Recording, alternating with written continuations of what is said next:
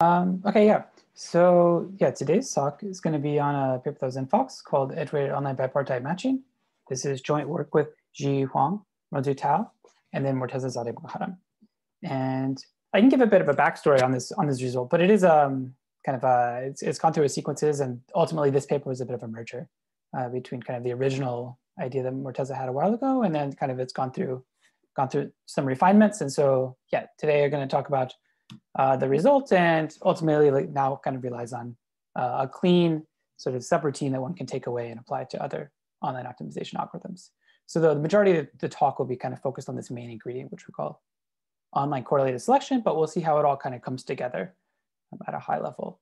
And so before beginning and kind of going over the problem and then the analysis and algorithm, I just want to make it clear, as most people do, feel free to interrupt and make the talk relatively interactive. It's more fun that way. And also try and keep it, not at a high level, like at a high level, more so that we can see how all these tools kind of come together. I think that's if there's one thing to take away, it's this subroutine, which we'll call OCS, and then kind of just understanding how, the framework that all of this kind of lives in and how the tools come together.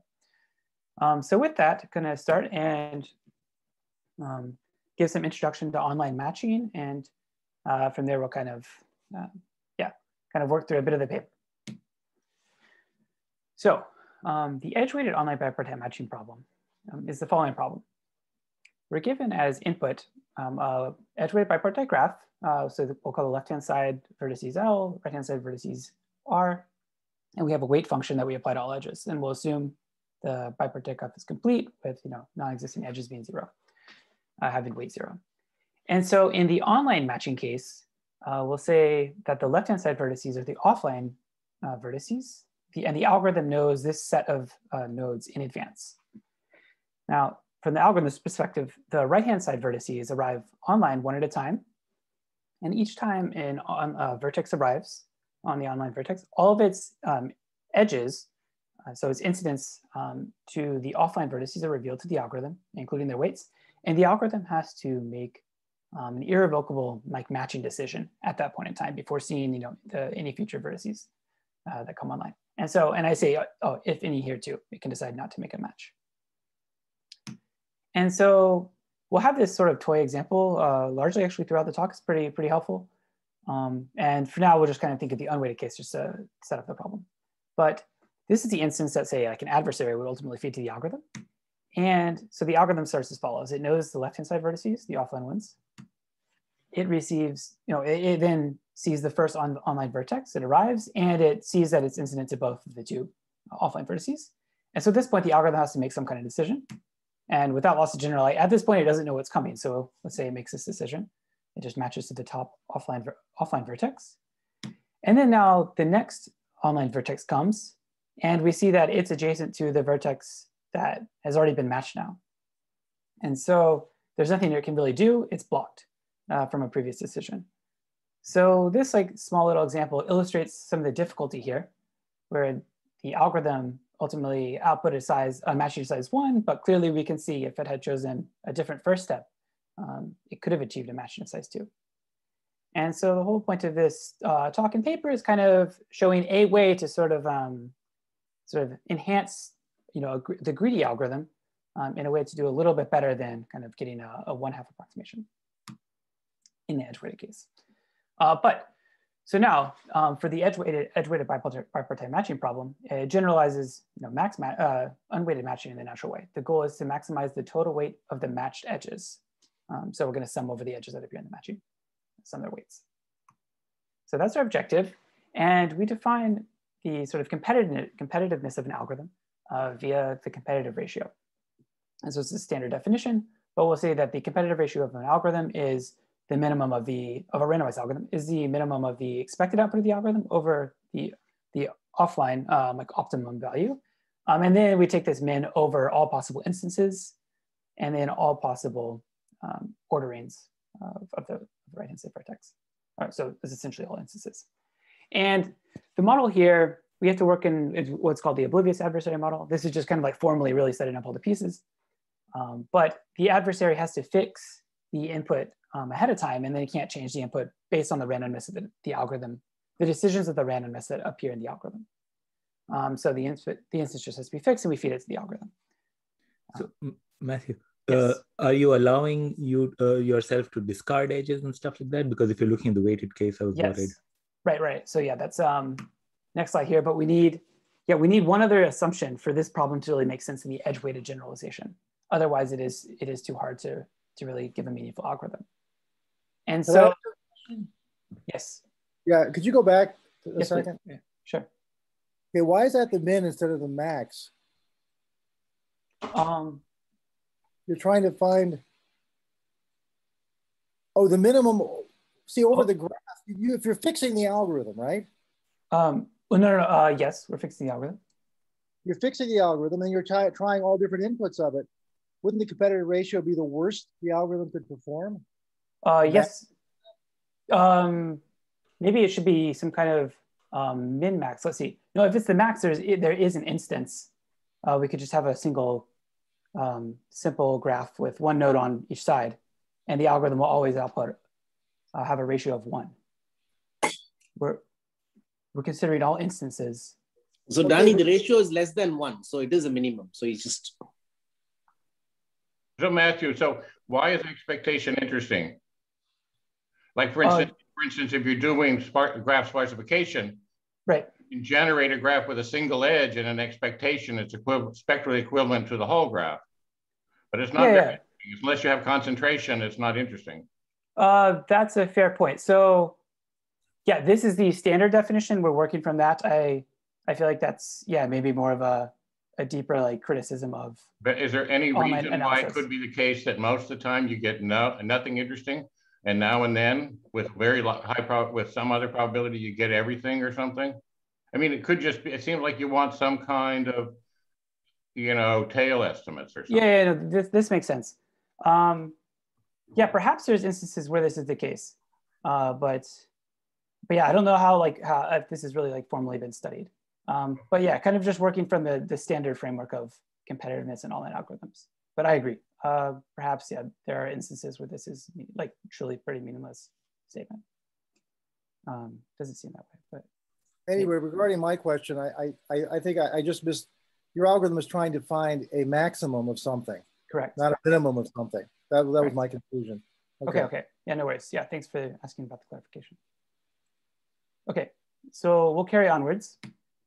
And there's one other assumption that we need here for this edge-weighted bipartite matching problem to really make sense.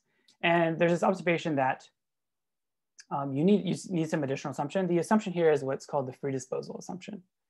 And the idea is that an offline vertex can sort of rematch itself. It can drop an edge that has been assigned to it if there is a higher value candidate that comes later on. So we need to be able to kind of do some replacement. Otherwise, we can get stuck in a very bad way. And so I'll say that this assumption was first introduced in a paper by Feldman et al. In 2009, motivated by the display ads allocation problem at Google. And kind of the underlying idea here is it's sort of a natural economic interpretation. Advertisers, you don't mind receiving something of higher quality, than you paid for it. So anyway, that's where this first originated, this idea. So anyway, we need to make this kind of assumption. So to be clear, the heavier in that sentence is very important, right? Because without the heavier, you'd just be allowed to arbitrarily reassign at every iteration. Let's see.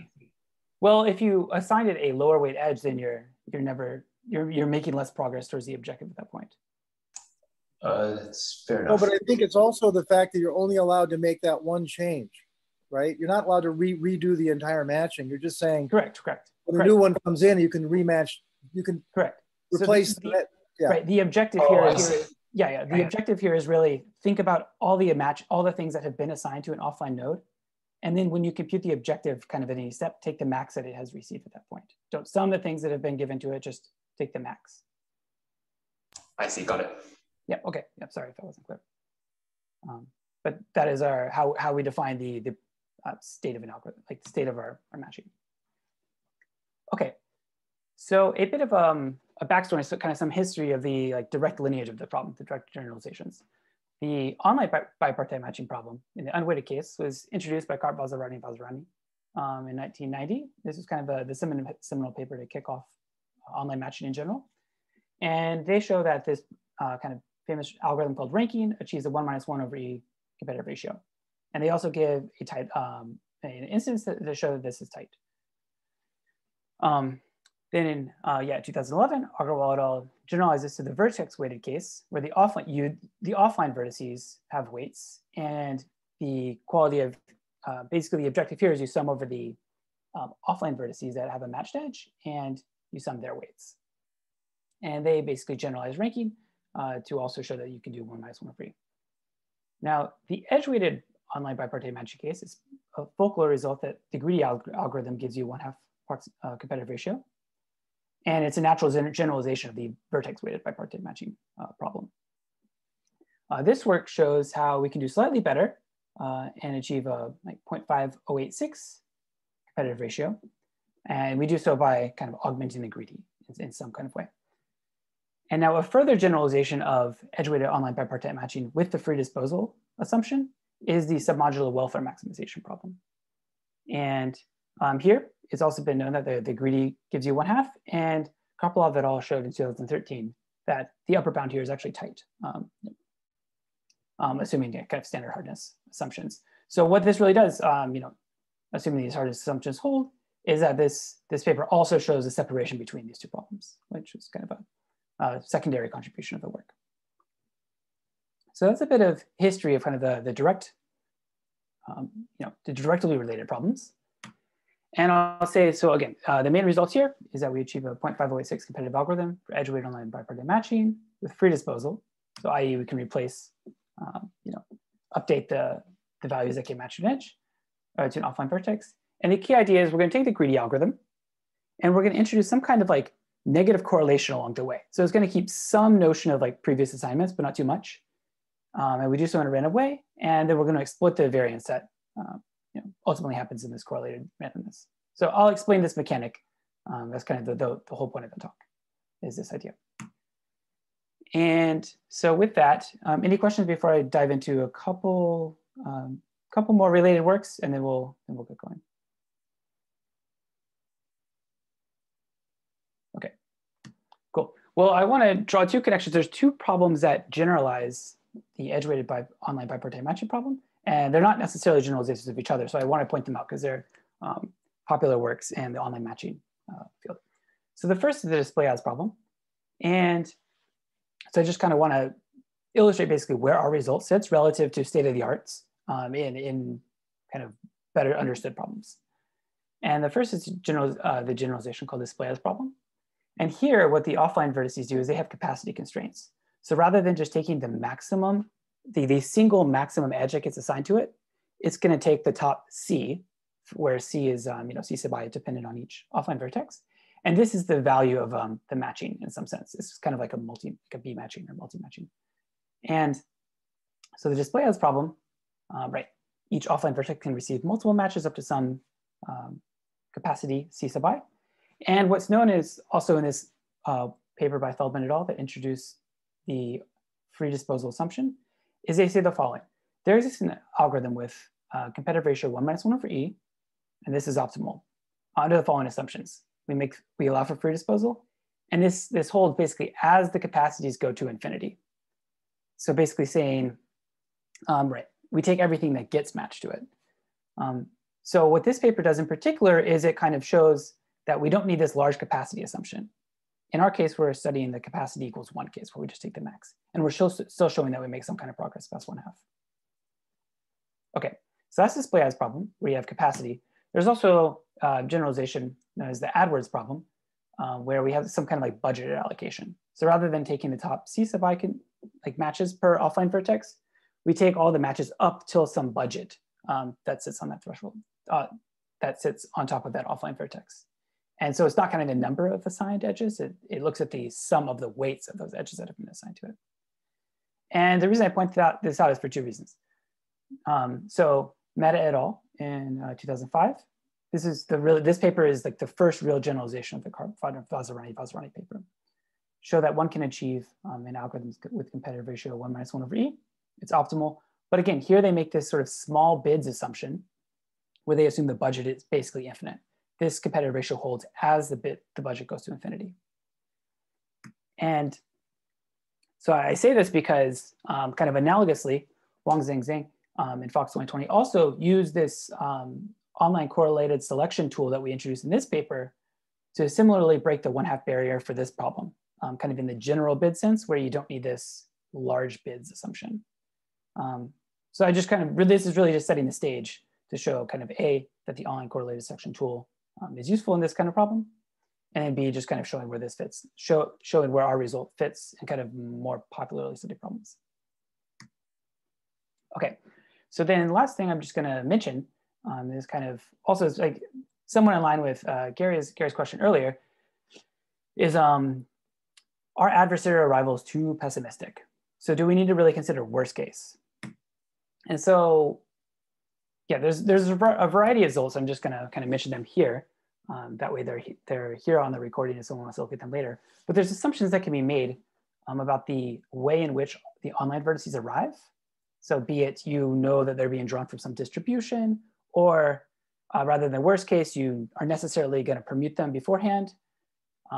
There's ways to kind of beat these kind of 1 - 1/e barriers that appear naturally. And similarly, a very cool area of study is the notion of designing algorithms that work well in the worst case, and in some kind of stochastic case, if you know that they're being drawn, the online vertices are being drawn from some distribution. So these algorithms kind of give simultaneous approximations and are the same algorithm. So these are like kind of stronger in some sense, although they're really not, but yeah, kind of you get more bang for your buck. So anyway, I just wanted to mention a couple other very like well-known papers once you kind of loosen up the worst case analysis assumption. Okay, so any questions? If not, we're going to dive into the the main ingredient, which we call online correlated selection. So Matthew, just to check, we are still looking at the simplest weighted online matching problem. Correct. Good. Yeah. So what I mentioned were generalizations of that problem that have been well studied. All right. And so we're going to do this. Right. We're still in this framework. But to do this, we're actually going to understand this kind of key subroutine.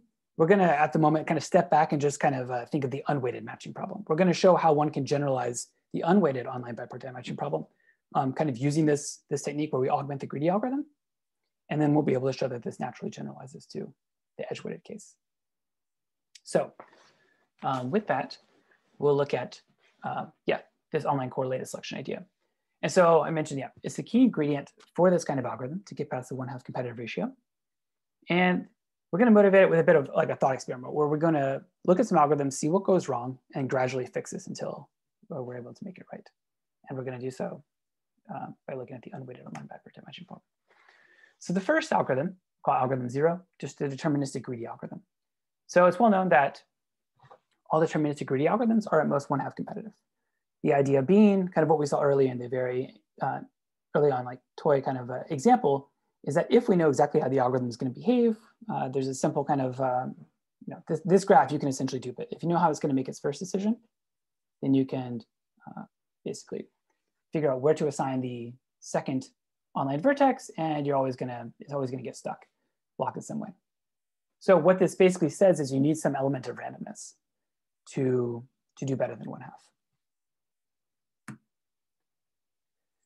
So to fix this, the idea, rather than taking basically making your match to some offline vertex that gives you the most gain to the objective in each step, we're going to now kind of come up with this, what we'll call the independent random bits version of this, where we're going to look at the 2 top candidates. When each online vertex arrives, we look at the offline vertices, find the 2 offline vertices, if there are 2, that give us the most gain to the objective if we assign to them, and we'll flip a coin and make our assignment that way. And so I'm going to take some time to kind of like really explain this framework, because the algorithm that we give at the end of the day is going to be a slight modification of this once we kind of use the underlying online correlated selection like black box. And so this is the 2-choice greedy algorithm with independent random bits. So it works as follows.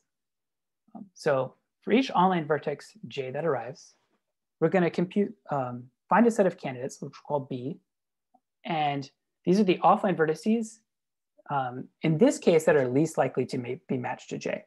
So in the unweighted case, this just means vertices that have not yet been matched. What we mean by least likely, we'll kind of have to, I'll explain this more formally, but there's kind of a way to keep track of how likely something is to have been matched. So we're going to compute some computable set of basically best candidates, B. And then if there are none, we're just going to discard the online vertex that arrives. This is an unmatched round. If there are, Matthew, can I ask a question? Sure thing. When you say least likely match, do you mean like conditioned on the past history of the algorithm? Exactly. Or so sorry, of the arrivals. Yeah, exactly. So in this case, yeah, it's kind of like we almost need to see bullet point 3 here first to really understand what that means. But in each step, if we have at least two candidates, so we have two top candidates, we're going to do a coin flip and we're going to make the assignment that way. And so the probability of a vertex having been matched is a function of the number of times it's been a top 2 candidate. So yeah, the least likely vertices to have been matched are the ones that have appeared in the fewest number of rounds. And therefore will give the most gain in expectation. So this is kind of like almost like some circular. Sorry, one logic. more question is, when you're talking about the two best neighbors, are those the two best unmatched neighbors or the two best neighbors period? Right, so this gets into the subtlety of the algorithm and we'll explain in the next slide. So the algorithm never fully realizes its decisions in the past. It's always operating in an expected state. So it knows that there's, if an offline vertex has appeared as a neighbor as a candidate in k rounds, the probability that it's unmatched is 1 minus, 1/2 to the k kind of thing. So we compute, that's what I mean kind of by least matched. It's a function of the number of times it's appeared as a neighbor. So yeah, the following example will illustrate that. But right, so if there's two candidates, we're going to take 2 of them, lexicographic least to keep it simple, and then we flip a coin, and like regardless of previous decisions, we make the assignment to one of these 2 neighbors. And then if there's only one candidate, this is essentially just deterministic. We make the match that way. So, right. Are there any more questions? I'll kind of quantify what least likely matched means with the following example. But again, it's basically the probability that an offline vertex has been matched is going to be that it's basically unmatched is 1 minus 1/2 to the k, where k is the number of times it's appeared as a previous top 2 candidate. And so when I say least likely, I really mean we're just looking at keeping track of the number of times offline vertexes have been a top 2 candidate. I guess I'm confused with the model because, you have to make a decision online, right? For Yes. every vertex. Yes. So why does it matter? You're sort of saying you're keeping in mind, the algorithm is keeping in mind all possible futures, even though only one of them has actually been, instantiated. No, so it's actually the other way around. I don't understand the model. Yeah. So it's not the futures that it's keeping track of. It's keeping track of the past assignments that it could have made. So it's even never though it already made a decision about that. Right, exactly. Yeah, so it's not realizing its decision. So in some sense, you would argue that it should realize its decision and not do like redundant work. But in order to make progress in the edge-weighted problem and to get a competitive ratio greater than 1/2, it seemed necessary to us, at least, that, as the first iteration of making progress on this problem, that you kind of need to keep things in this expected state. Okay, and that's because of the ability to do the replacement rule. Or it's not called replacement. What's it called? Oh, the free disposal? Yeah, the free disposal rule. Right, that helps, but it's also just the analysis itself is quite difficult to push through and kind of break this 1/2 barrier. And so operating in the expected, operating in its expected state, just kind of, I don't know, simply makes things easier in some sense. It's more tractable. Are you going to explain how those probabilities are computed, or yeah, is that's implicit in this calculation with 1/2? Yeah, in this case, it's simple with the 1/2. I mean, it's simple once you see it written down. in the weighted case, there are formulas that we use to kind of the analogous of least matched in a weighted case, because it's no longer uniform. It's no longer just keeping track of things, counts. Yeah, but I will explain this. And so here's a bit of an example of kind of what's happening.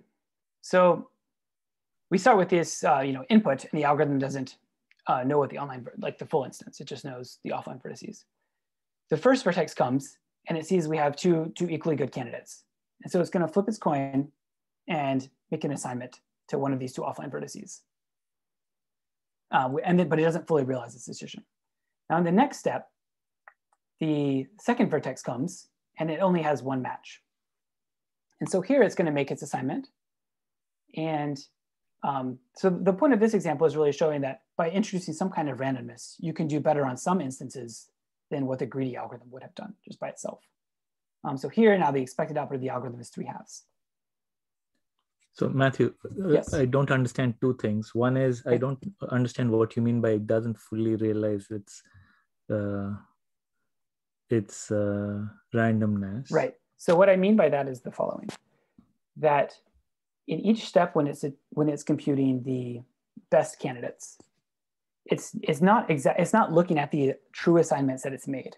It's looking at the expected assignments that it's made over the previous random decisions up to that point. So in each randomized round, it's going to take two candidates and make a random assignment between those two. Okay. Maybe it'll help if you explain exactly what you star, the state that you star. Wait, what do you mean by that? Well, you are saying it doesn't fully realize it stars some kind of expected state. So right. It's storing, some kind of expected state. Yeah, so what it is storing is for each offline vertex, the probability that that edge is like matched, given the previous decisions at that point.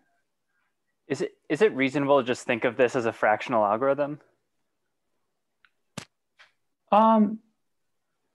Yeah. The primal dual kind of hints at that. The primal dual analysis that comes later. Yeah. So basically, the best candidates are the ones that have are least likely to be matched. They have been involved in fewer randomized rounds previously, because if they've been involved in many randomized rounds, then there's a good chance, because there were one of two candidates, that it would have received an edge, and now it's going to be blocked in the future. So you want to choose offline candidates in this unweighted case that have appeared in very few randomized rounds in the past. Those are the ones that are most likely to be unmatched now, and therefore have more gain to the objective downstream. So yeah, this is a bit weird, but it's truly like necessary for the edge weighted like the weighted case analysis to go through. So Matthew, one more thing, Sure. How can BJ be 0? I mean, it's the least likely candidate. I mean, if there is a candidate, at least one of them will be least likely. I don't understand. So that is true. So, well, it's okay. The way that would work is you have potentially deterministic rounds. So you have, if there's an online vertex that appears that is adjacent to an offline vertex, we will make that match. Okay. And then going forward, we know that that's a useless candidate because it with certainty has been matched in the past. Okay. Does that make sense? Yeah, so there's occasionally, even in expectation, you do sometimes know that vertices are saturated, that they're blocked, offline vertices.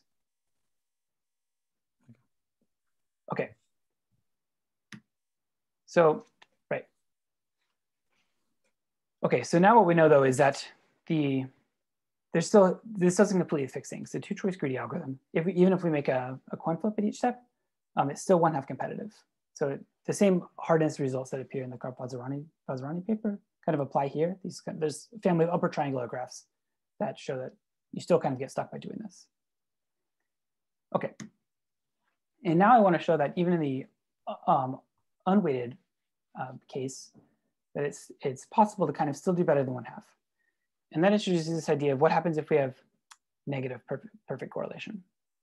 And I'll say what that means here. So if we have this following kind of imaginary property where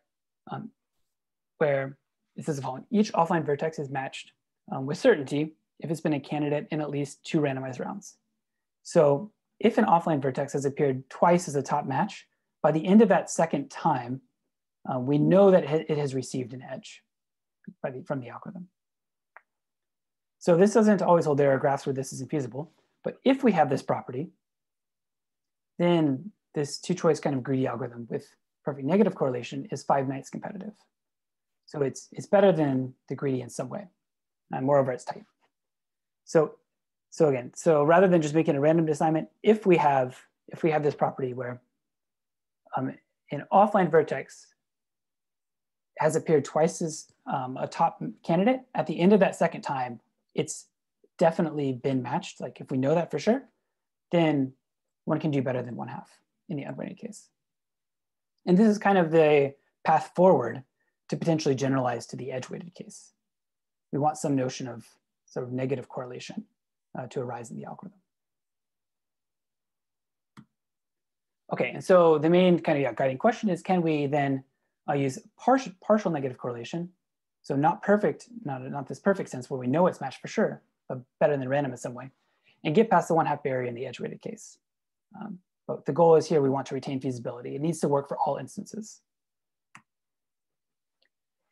And okay, so this is the kind of the key component of the paper and kind of key idea to take away in general, is that there's this way to interpolate between flipping a coin at each step and having this notion of perfect negative correlation where we guarantee that something's been matched after being a candidate twice, a top 2 candidate twice. And so the definition is this. We call it a gamma semi-OCS. And it says, so fix the value of this parameter that is like basically the correlation strength parameter gamma. And we say gamma semi-OCS, it's its own online algorithm that takes as input a sequence of pairs of elements from some universe. So in each step, it's receiving a pair of elements. And it selects one pair at each step, such that if an element I appears in at least k pairs up to that time step, the probability that I has been selected is greater than 1 minus 1/2 to the k times 1 minus gamma to the k minus 1. And I'm going to illustrate what this means, but basically, if we set gamma to 0, we just recover the independent random bits algorithm. The guarantee is just 1 minus 1/2 to the k. And if we set gamma equal to 1, then once it's appeared twice, we know that I has been selected with probability 1. So basically what it's doing is the number of times it's appeared as a top 2 candidate to the OCS, like in this stream of pairs, we can boost the chance that it's appeared, that it's selected in a way that's better than random. And so really the core theorem at the heart of this result is that there is a way to materialize this kind of online algorithm. And there's a way, there exists an OCS with gamma equal to 0.1099. And I'll just say here, and then we can take a look at it if we have time later on, but there's a very simple way to get a 1/16 OCS. And this is sufficient for breaking all of these 1/2 barriers. We just need a positive value of gamma. But here's kind of, I want to illustrate what this tool is doing. And maybe it'll kind of suggests why we may not want to materialize things. Like this OCS doesn't actually materialize its previous decisions either, because we need positive probability of having chosen any of the elements that it's seen. So suppose our stream here in this example is these 3 pairs, AB, AC, and AB. Then for some when we set gamma equal to 0.1099, the probability that we've seen A, that this OCS online algorithm chooses A at the end of this 3rd pair is greater than or equal to, right? This is just kind of plugging into the definition, but 1 minus 1/2 to the 3rd times this discount, and we get 0.901. Compare this just the random coin flip of 0.875. Same for B, because B has appeared in 2 of the 3 pairs. The chance of choosing B is greater than just the random coin flip also. So instead of it being 1 minus 0.25, we get this value. It's slightly bigger. And then C, because C has just appeared once, you can't do better than the coin flip. The OCS doesn't guarantee that. It's once you've seen an element twice or more, you've kind of improved its chance of being chosen. So this is the subroutine. This is the promise that this OCS algorithm gives us. Are there any questions about its definition? Basically, gamma is just reducing the gap to 1 and increasing the probability that's being chosen. And this holds for all elements greater than, that have appeared more than once in the stream. Could you explain the 0.75 just to make sure I understand? Sure. Why that for the simple algorithm? So,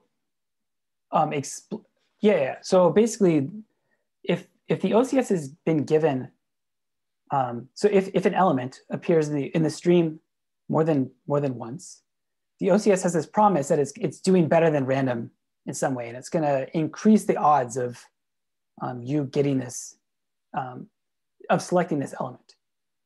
And so because in this case, up at basically time step 3, B has appeared in 2 of the 3 pairs. And so the promise that it gives you, so okay, the OCS is choosing 1 element from the pair in each step. And so the probability of B being chosen at time step 3, at least once, is 1 minus this 0.5 squared, which is the coin flip. And then you kind of get this discount. It's kind of, shrinking the gap. So if we just did a coin flip, the probability that it gets chosen is 0.75. Okay. So Danny, I think if you just flipped a coin independently, there's a quarter chance that it would be picked in the 2 rounds. The half chance in the there's a 3/4 chance that it would have been picked, right? It would be picked with probably half in the first round, and condition not being picked, it would be picked half in the second time you saw it. So that would be 75%. And this is picking it with a slightly higher probability. Exactly. Okay. Yeah, so in particular, an example that isn't here, but if we had just 2 pairs, AB and then AB comes again, what this is doing is it's boosting the chance of choosing A and B together, but it's making decisions kind of independently in some sense. Okay, so so are there any other questions about the OCS? We need this kind of promise. We need to know that it's doing better than coin flips. And this is how we quantify that, the independent random coin flips.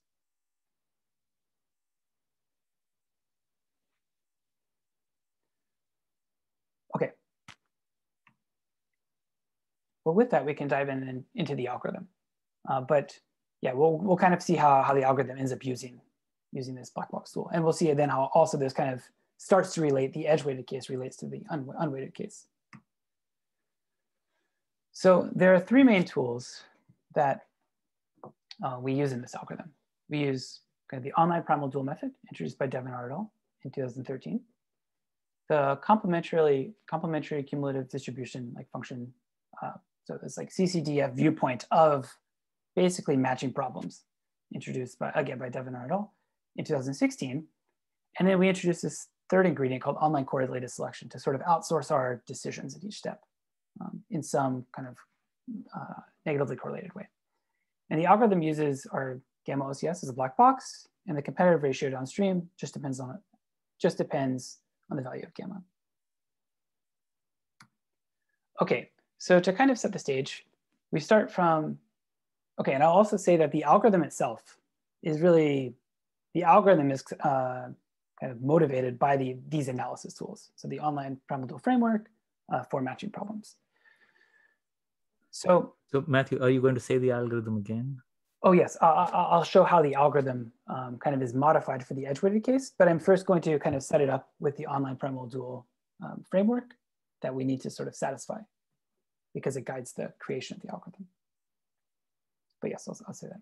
So I guess I'll just say though, the algorithm at a high level is really basically the same as we saw earlier. Each step for each online vertex, we compute some notion of gains, basically, and if we deem that a randomized decision is best, we take the 2 best candidates for this using these random gain values, and we give the 2 candidates to the OCS in a black box manner.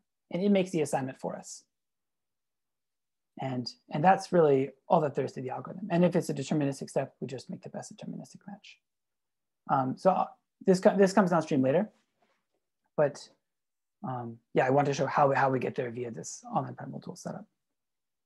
So we start from the just kind of standard matching linear program in its dual. So this is the edge-weighted matching linear program on the left-hand side, and then the dual is the right. And so what the dual in these matching linear programs look like is basically every node has some value on it. We have offline dual variables alpha and online dual variables beta. And for each edge in the graph, we need that the sum of the two dual variables is greater than the edge weight. That's what this is saying. And we have this observation that if we think of xij as the probability that edge ij is the heaviest edge that's matched the offline vertex I, then this primal value is equal to the expected output of the algorithm. Because the output of the algorithm, basically we sum over the left-hand side offline vertices, and we take the heaviest edge that got matched to that offline vertex. So this will get spelled out more clearly in a bit, but there's a tool that is convenient for proving the competitive ratio of an algorithm, and it's called the online primal dual framework. And it basically is this following idea. Suppose an online algorithm maintains like primal and dual assignments, not necessarily feasible, but some assignments, and then for some value gamma between 0 and 1, if the following always hold, we get some competitive ratio guaranteed. And it's just a simple consequence of linear programming duality. But if the following conditions always hold, we get the competitive ratio for free. The first is approximate dual feasibility. So we loosen the constraint that the sum of the dual variables is greater than or equal to the edge weight. We discount it by some value of gamma. So we make this easier to satisfy. And then if we also have this idea of reverse weak duality in each step, where the expected output of the algorithm is greater than the primal dual, is greater than the dual objective value. So if we can satisfy these properties, these inequalities at every step of the online algorithm, then for free we get that the algorithm is gamma competitive. And so the idea here is really just to design an algorithm that necessarily does these things. So we want to basically design ways to increment the dual variables. And we want to do so for a value of gamma that's strictly greater than 1/2. So yeah, my reason for giving this, which it almost looks like the analysis step, but really we are designing an algorithm centered around these promises so that we get a guarantee on the competitive ratio. So this is not something the online primal dual framework has been used all over the place, but I'm just saying it guides the design of our algorithm. Now, so here's how we kind of want to look at this algorithm. And this is just a useful lens to look through these edge-weighted bipartite matching problems. The expected output of the algorithm, well, we loop over all of the offline vertices in the left-hand side. And then for all of its edges, we look at its neighbors in the right-hand side.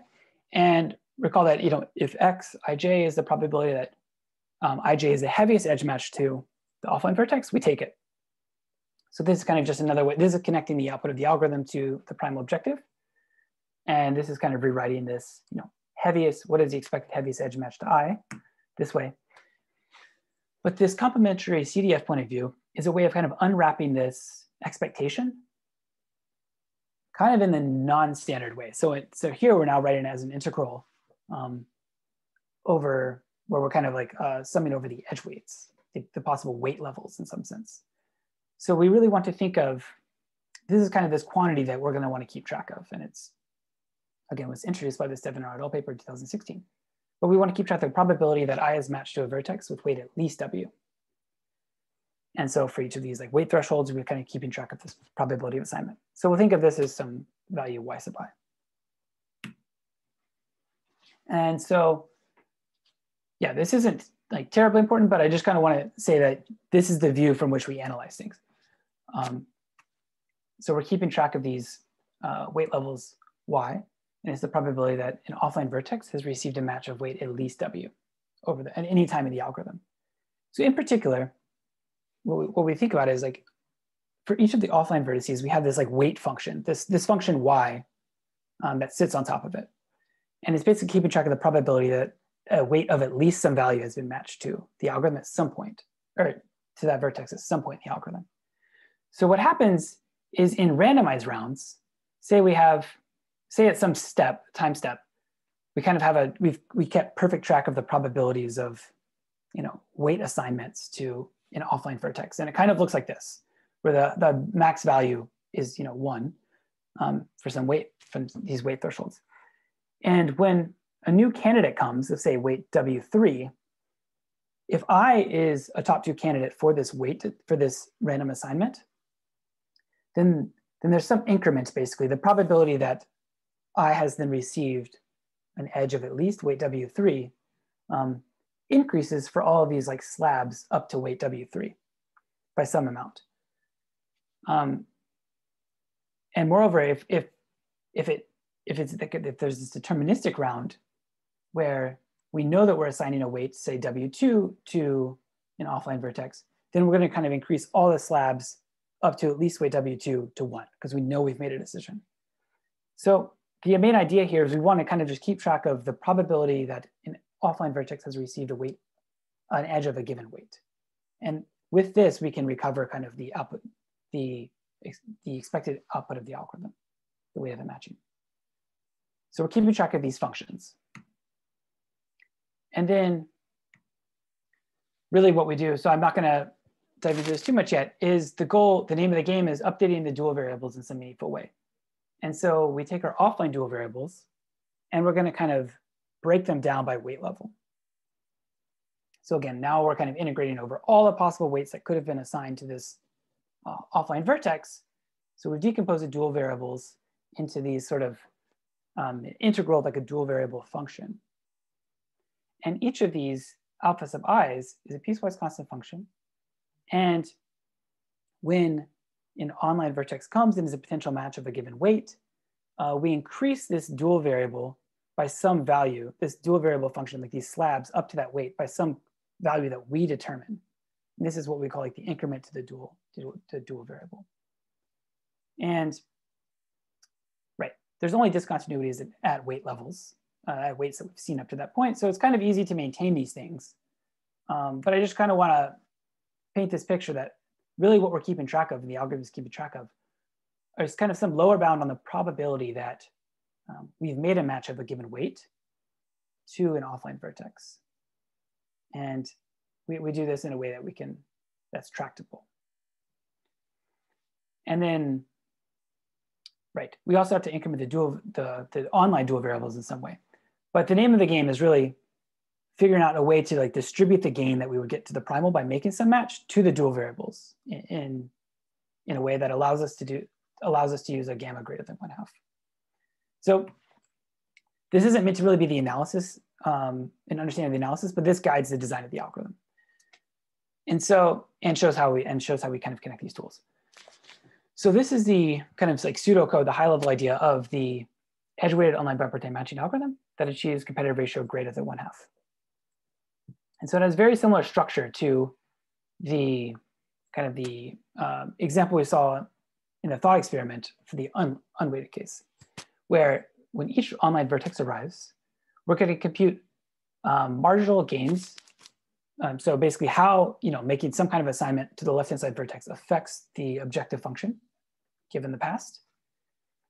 And based on these different gains that we compute at each step, we make some kind of decision. So we compute both gains as if we made a random decision, and then if we made a deterministic assignment just to a single offline variable. And if both are negative, we enter an unmatched round like before.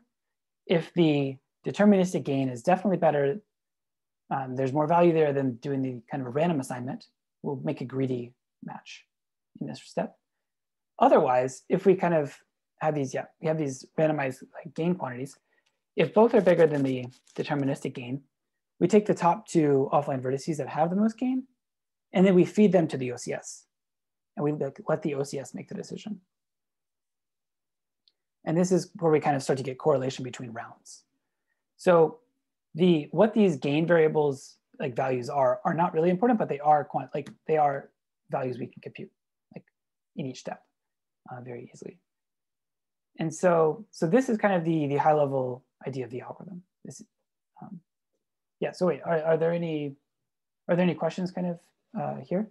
I guess there are a lot of things like go into in detail in some sense, but are there any questions about the general structure of the algorithm?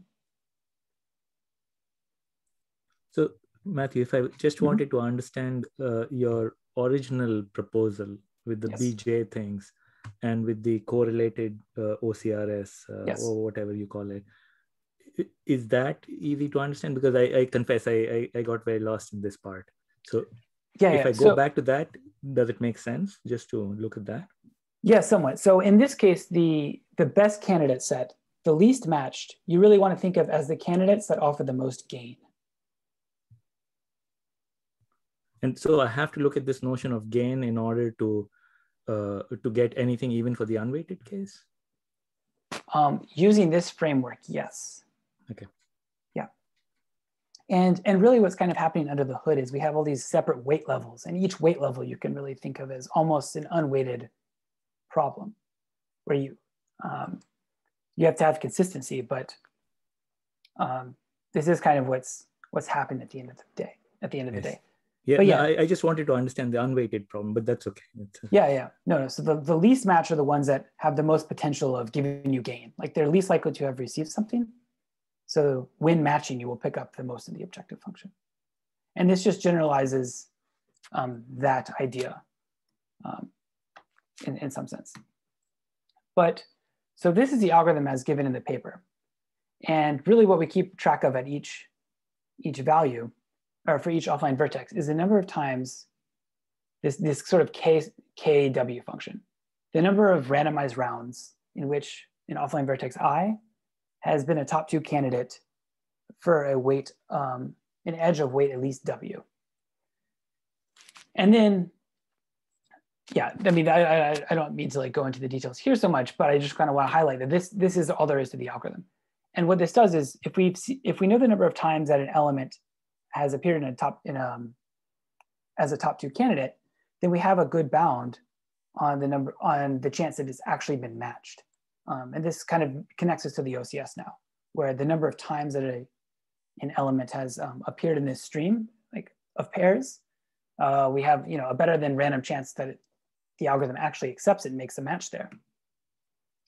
And so, so these like randomized gain and deterministic gain values are really just these functions that we can compute. And so it's like, if you take a look at it in the paper, it kind of looks intense, but it's really what these are is that we're summing up these sort of increments. We're kind of gradually increasing these slabs at different weight levels by predetermined values, which we compute using a factor revealing linear program. And I'll just make a quick comment on this before going to, I guess, to questions.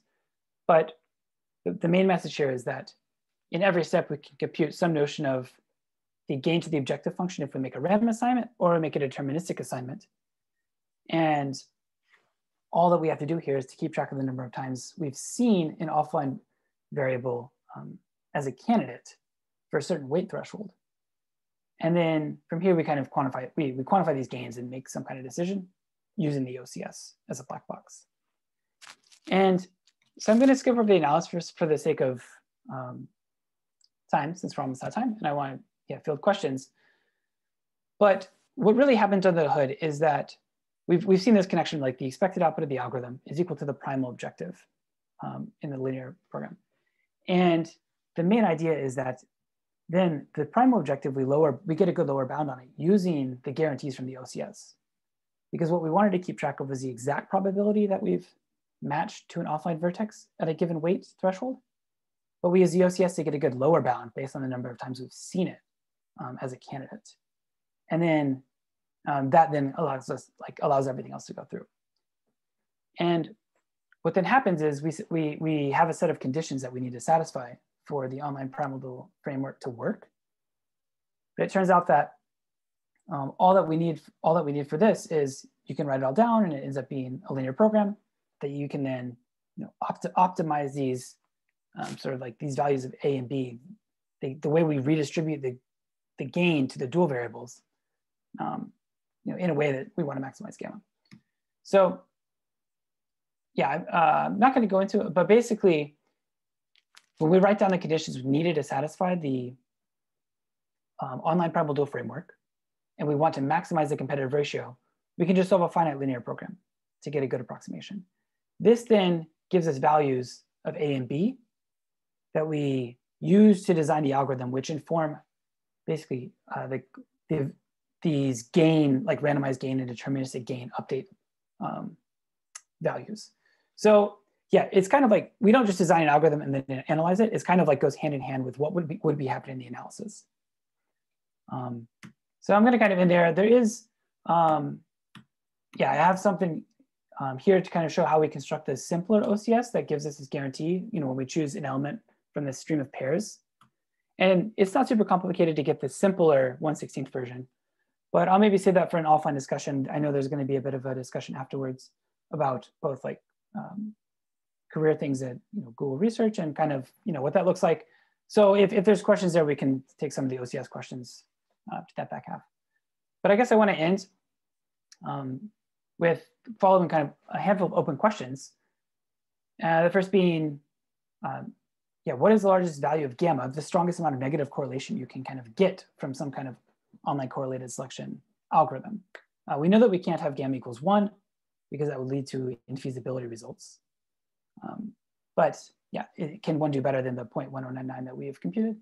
Almost definitely, but unclear how. Are there ways Matthew, to, can you achieve like 0.99? 0.99. Well, yeah, it's unclear. We don't know. Probably not. But we just don't. We know that we can't achieve 1, correct. But anything Correct. else is open. Yeah, as far as I know. I mean, just from like immediate results, I'm sure that someone could probably show that 0.99 is not doable, but maybe not. Yeah. Right. And then there's this question of whether or not multi-way OCSs are useful. So rather than taking a pair of elements, if we are allowed to feed multiple elements to the OCS at each step, can someone somehow do better? The answer seems kind of promising there, actually. And then in general, yeah, OCS was useful for this AdWords problem to kind of break the 1/2 barrier there as well.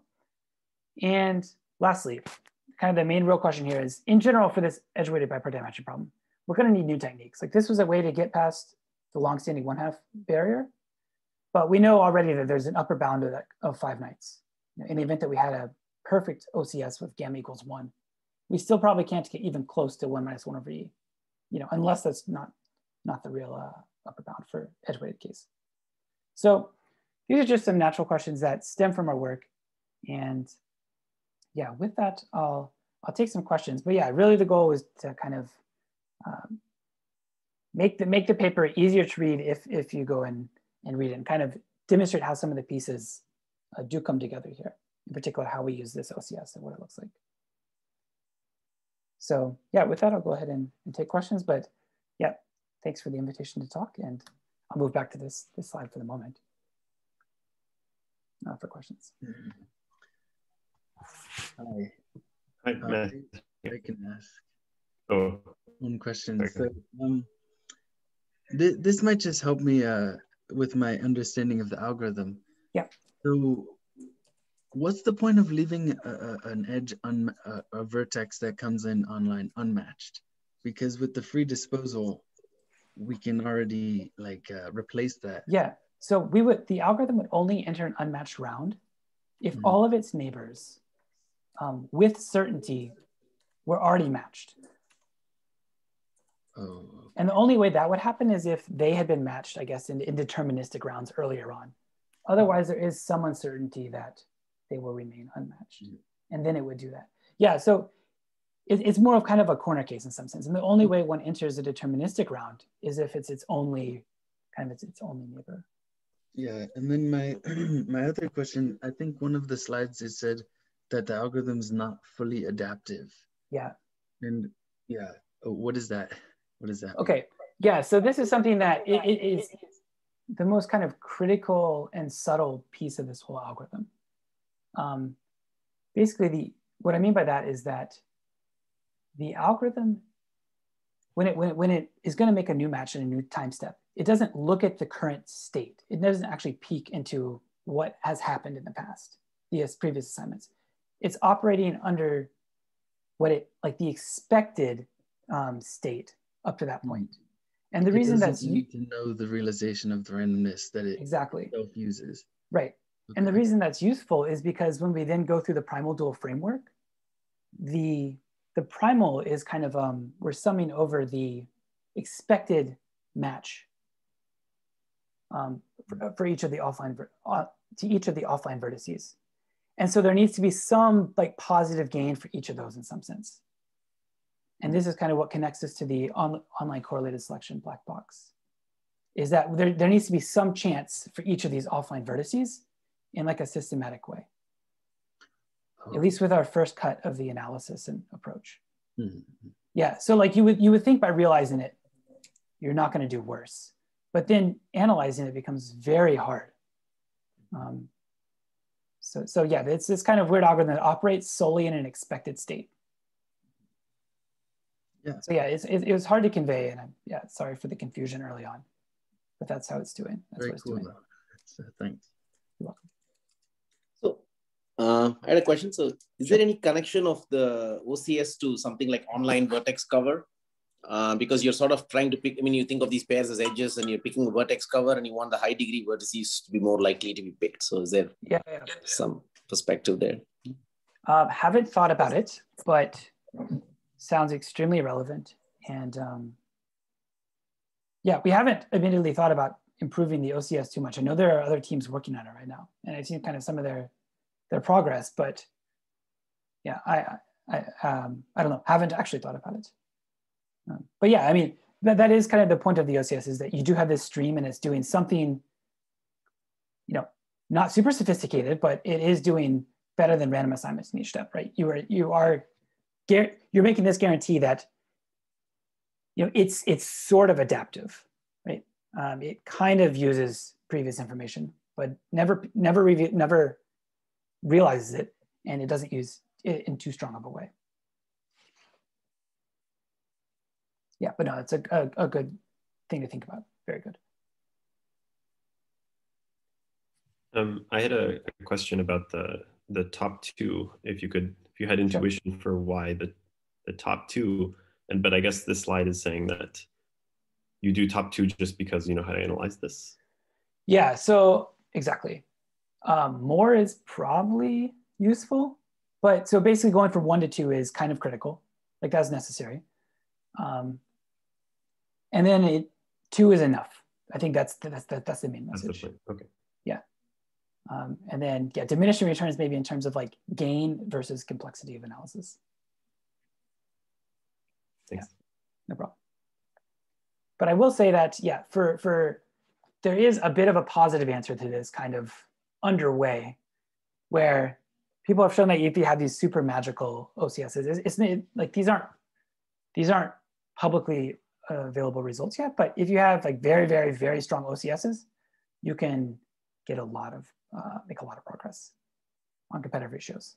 And then it can becomes a question of, is such an OCS, can you create it? And yeah, there seems to be kind of this some trade-offs under the hood on the OCS. So this is the first cut at the definition of online correlated selection idea. But I think even this can be refined in a way that gives you more strength, but then it's harder to create. And this is just one position in that like sort of slider.